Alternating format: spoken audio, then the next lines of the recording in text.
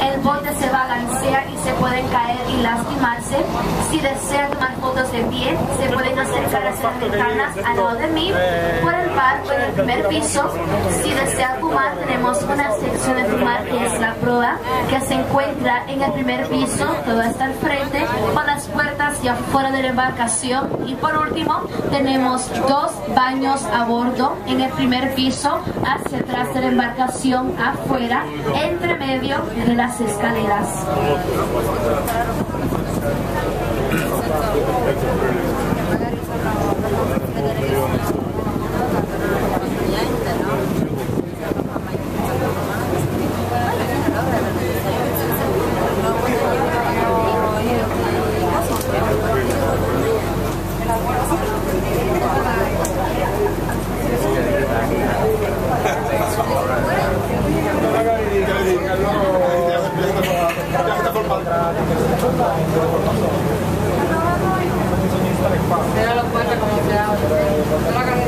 Is designed as half a wedding cake, and I'll make sure to point it out once it comes into view.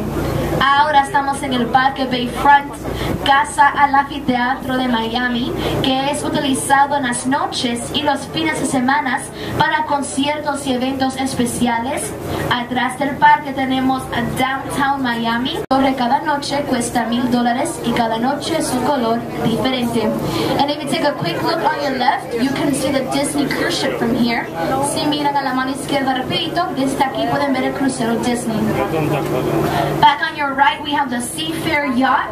This yacht is the world's largest venue yacht. It goes around the entire world showing art and jewelry. It's a gallery on water. The yacht is 220 feet long and it has a value of $120 million. A la mano derecha tenemos al yate Seafair. Este yate va por el mundo enseñando joyerías y arte. Es una galería en agua. El yate mide 220 pies y tiene un valor de $120 millones. That you can get in Brickell are right here on your right hand side. The Tequesta Point condos, the tall yellow and white buildings. The cheapest condominium that you can get there is in between $800,000 to $900,000. A la mano derecha tenemos a Cayo Brickell, conocido como ser nuestro Wall Street, el distrito financiero de Miami, con 150 bancos y negocios nacionales y internacionales, y los condominios más baratos que pueden conseguir aquí están...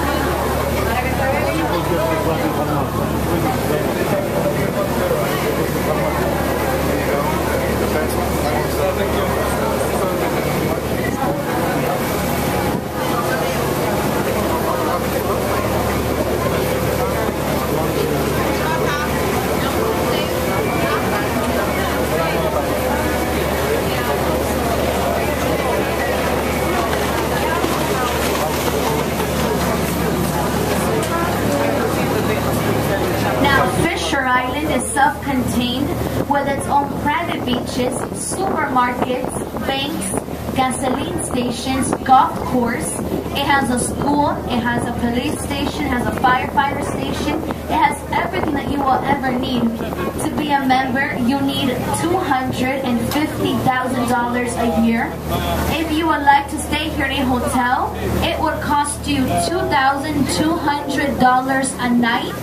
Condominiums go from 2.5 million. Yacht has a red stripe at the bottom. It says Miami 4th in bold black letters. A little bit more towards the front, you're going to see it in a few moments. That yacht, Miami 4th, belongs to Micky Arison. Micky Arison is the owner of Carnival Cruise Line. He is also the owner of the 2012 NBA champions, the Miami Heat. That is just one of his yachts. He owns about 7 of them. A la mano derecha, afuera de la marina, tenemos el gran yate blanco con la línea roja abajo. El yate se llama Miami 4, le pertenece a Micky Arison, que es el dueño del crucero Carnival y también el dueño del equipo baloncesto Miami Heat. Ese yate es solamente uno de sus muchos, él tiene 7 de ellos. Now here you can see the...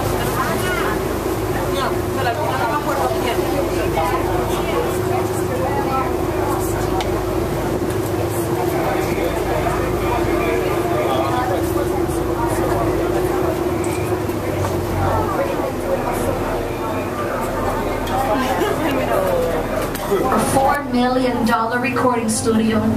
La mansión de estilo tropical le pertenece a la cantante cubana Gloria Estefan. A la mano izquierda se encuentra su hogar y a la mano derecha su estudio de grabación de $4 millones. Next door, we have the White Mansion, which once belonged to the Brazilian beauty, singer, and actress for children, Usher. La mansión blanca le perteneció a la brasileña, actriz y cantante, Usher. Next door, we have the White Mansion made out of glass. If you take a look at the property that follows, which is the cream-colored mansion with a gazebo in the front, there's a pool out back. That property once belonged to the actor Sylvester Stallone, also known as Rocky or Rambo. La mansión blanca, que está bajo de construcción.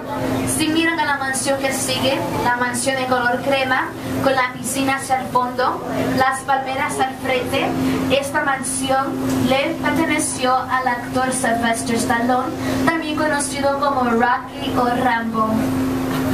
Next door we have another cream-colored mansion with all the white chairs in the front. That is the oldest mansion in Star Island. It was built back in 1924. It was used in the movie Cocoon and it belonged to the French cabaret singer Edith Piaf. Más grande, lujosa y costosa la isla de las estrellas. Tomó 3 años de construir a un costo de $50 millones. Now here is the mansion. It belongs to Dr. Philip Frost. Dr. Frost had the second largest pharmaceutical company in the United States, Ivax Pharmaceuticals. He later on sold his company at a price of $12 billion. The palm trees. La mansión blanca con las escaleras espirales es una mansión de alquilar. Ha sido alquilada por Shakira, Beyonce y Usher. Para alquilar esa mansión por un día les costaría $30,000 diario. When we make the tour, you guys will have another opportunity to take pictures of the house. Cuando demos la vuelta, van a tener la oportunidad de tomar mejores fotos de la casa. Just servants or whatever.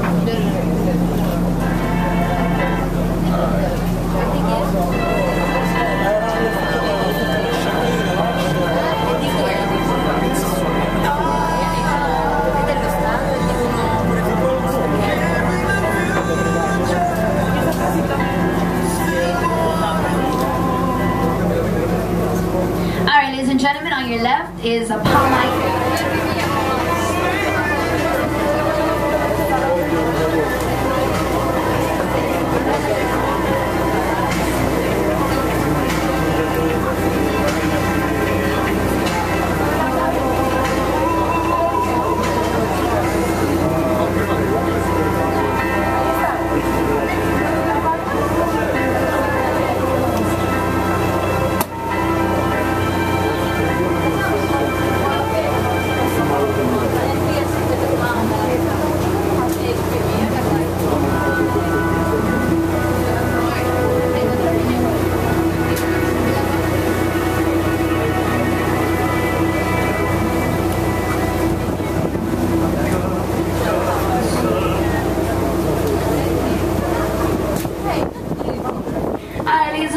Once again, on your left is the big white mansion with spiral staircases, a pool in the front.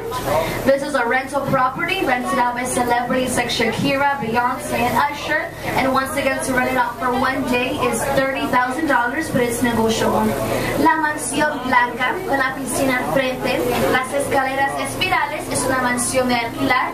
Ha sido alquilada por estrellas como Shakira, Beyonce, Usher, y para alquilar la mansión por un día, das de pastel de boda, y para noche para iluminar la torre cuesta $1,000.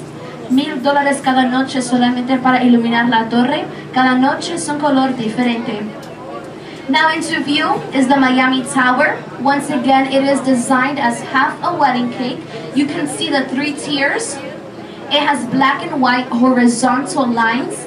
To light up the Miami Tower every night, it costs $1,000, and every night is a different color.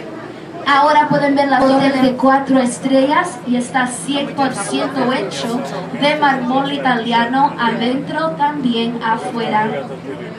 Now this right here is Brickell Key. It's considered to be like our Wall Street. It is Miami's financial district.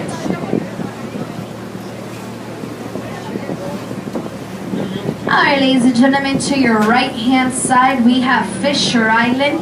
Fisher Island has no connection to mainland.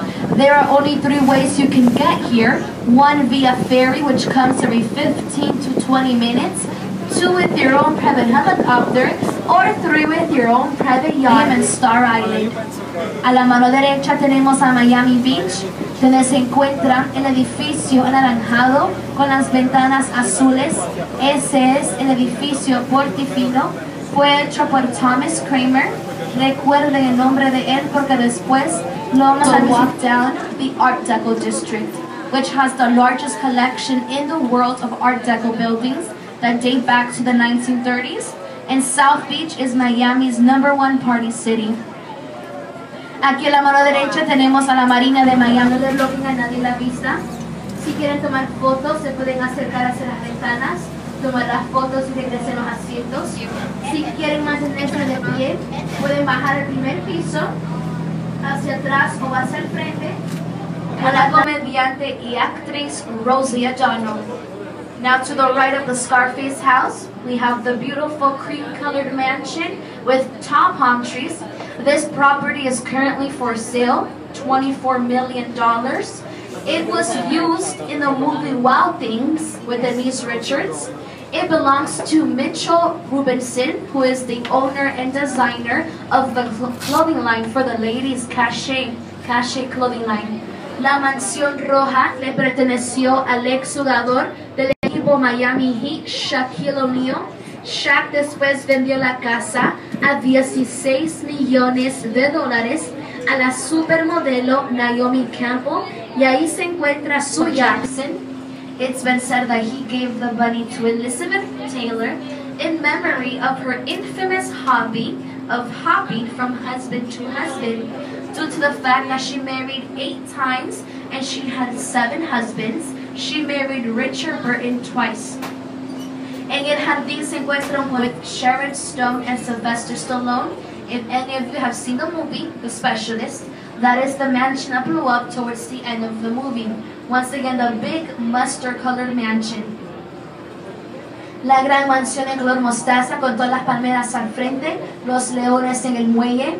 Tiene 12 habitaciones, 6 baños, y fue usada en la película El Especialista, The Specialist, con Sharon Stone y Sylvester Stallone, y está en IMAX.